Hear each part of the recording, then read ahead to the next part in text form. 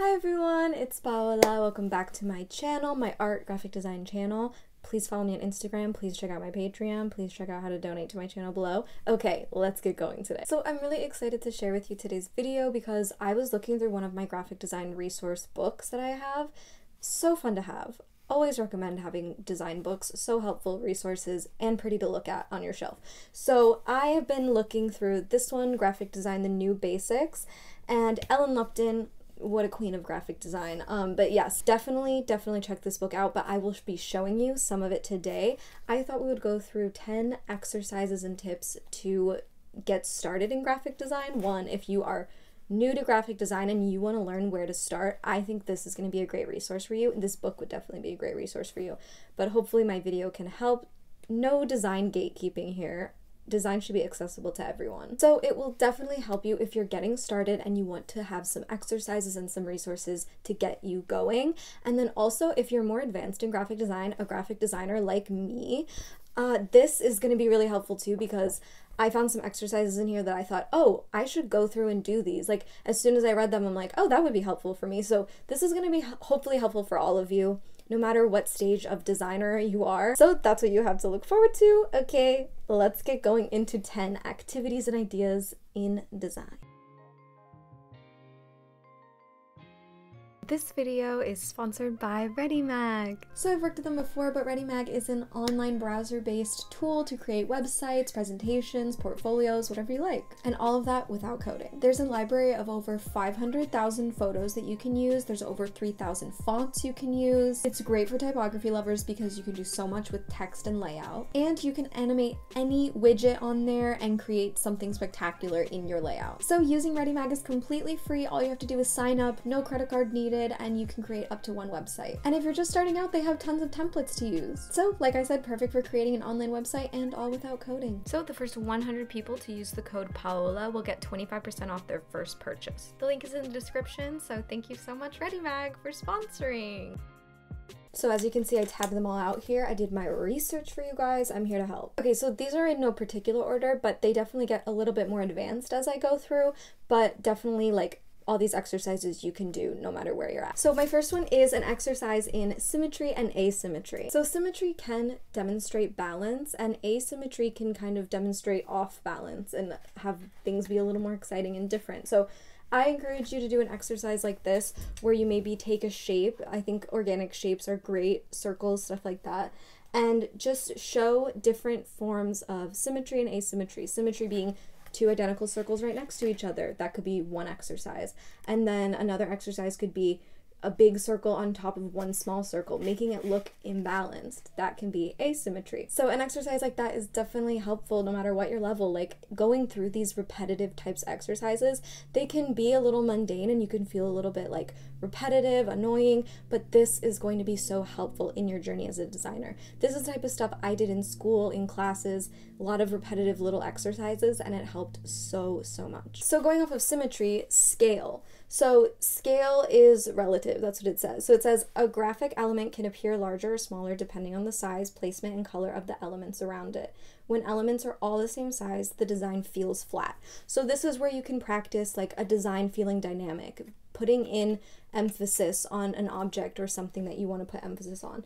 I think what's interesting here is using a familiar object and then just going crazy with the different scales of an object to see what kind of dynamic design you can create. And then going off of that, scale, depth, and motion. So if you're done using objects and you want to use typography, you can start making these types of exercises to show motion, movement in type that also works with scale in a new way. It says here, in the typographic compositions shown here, designers worked with one word or a pair of words and used changes in scale as well as placement on the page to convey the meaning of the word or word pair. Contrasts in scale can imply motion or depth as well as express differences in importance. So like I said, scale shows importance, it shows the emphasis. If a design is all one size objects, one size things, it can fall flat. So work with this, black and white, simple, just art boards, whatever you want to work in, and figure out these new design ideas. Now, if you want to keep working in typography, this is a great exercise that actually I feel like would be really helpful if you are more seasoned in design, but also if you're getting started and you want to learn more about typography. And it's 5 squares, 10 inches. So let me read what this exercise is. It says, designers composed 5 justified squares of type inside a 10-inch frame. Variation of type, style, texture, and value were achieved by combining contrasting characteristics such as old style italic serifs, uniformly weighted sans serif, geometric slab serifs, so on.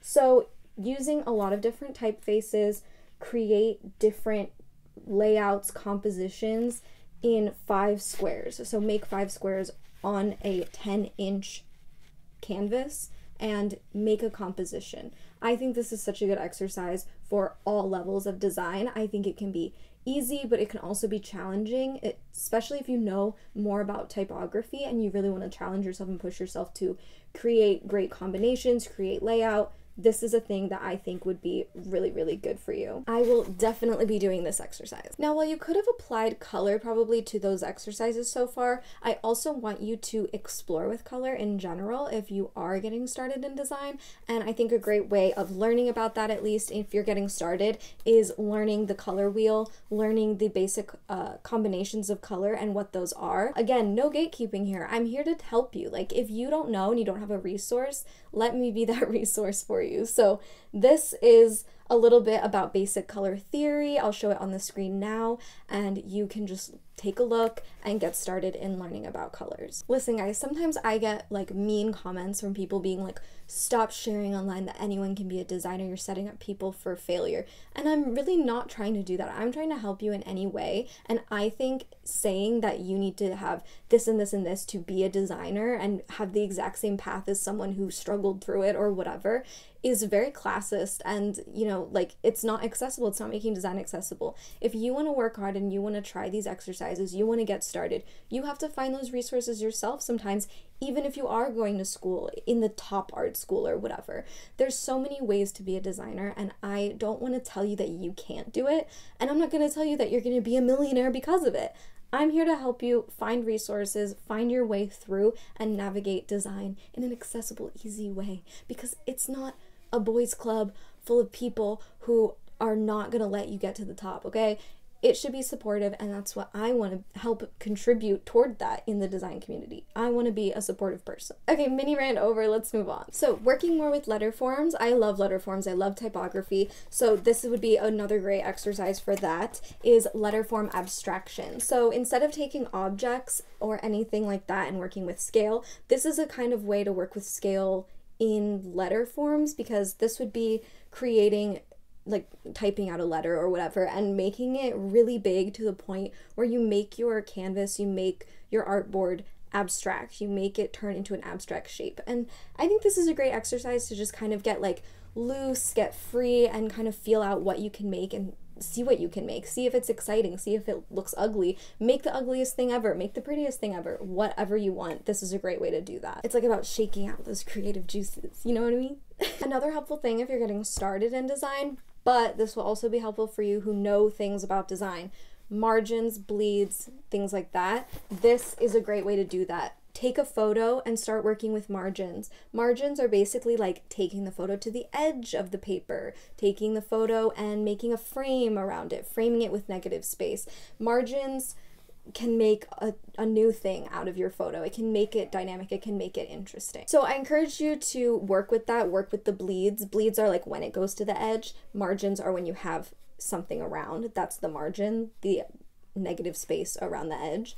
And then you can work with framing, image, and text. So this is where it gets a little more advanced. So if you are like, okay, I'm over it, I don't want to work with margins and bleeds anymore, work with text, adding text to a photo to create something new, creating a poster, creating something that is eye-catching. A lot of marketing looks like this. So what can you do to make something eye-catching if you are a marketer or an advertiser for something? Now, a little more advanced, taking information and using hierarchy. So take a group of information, you can get it off any website, a restaurant, or whatever, like a brand that has info about their brand. Take all that information, copy, paste, put it into a thing, and then work with the information and create a hierarchy. Show what is the most important, what you think is the most important. Go through a few different versions showing different ways of showing hierarchy. Like, what if you made this little blurb of information the most important thing? What if you you made the title the most important thing and then had smaller information below. Go through these exercises and see what you can create to just work on your hierarchy skills, see what you can put together in a layout editorial style. I think that's a great one if you're a little more advanced and you want to get going in layout design. Okay, now this one's just a fun one, so you can do it no matter what your level, cutting and pasting. So it says here, the Cubist painters popularized collage in the early 20th century. By combining bits of printed paper with their own drawn and painted surfaces, they created an artistic technique that profoundly influenced both the design and the fine arts. So they were definitely designers in the Cubist period, but I also want to highlight that there were a lot of women and people of color artists doing this in the 20th century, and collage art is a big thing. If you want to look into that, you know, the Black Panthers were doing that. There's a lot of cool accessible resources out there to look into different people who were doing it and not just the Cubists, because a lot of misogyny in that time. Anyway, I digress from my little art history statement, but creating collage is so much fun and a great design exercise to get going with layout. You can use physical items, but actually, let me get to that in a second. But using negative space, using really big objects, just creating collage, maybe out of digital photos or maybe out of physical photos, and, you know, combining and laying things out. Do something fun. That's a fun exercise that really gets your design skills going and refined. And like I said, physical layers, last but not least, is using physical, virtual, and temporal layers to create these little layouts. But I think this is great, creating kind of collage in digital, in abstract, in just object forms, like just all these squares and stuff. I think it's great. But basically the exercise here is creating something physical and then translating it into digital shapes. So can you do that? Can you work with that? That's a great exercise to get going. Can you take something physical into digital as a designer?